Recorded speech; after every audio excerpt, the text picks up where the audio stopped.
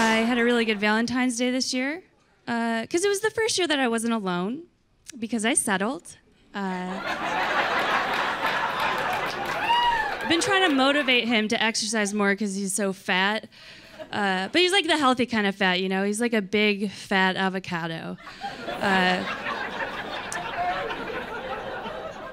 So I made a deal with him, and I was like, all right, every time you go for a run, I'll let you make love to me. And it's working. He's losing weight, but now he's too exhausted to make love to me. So we both win. I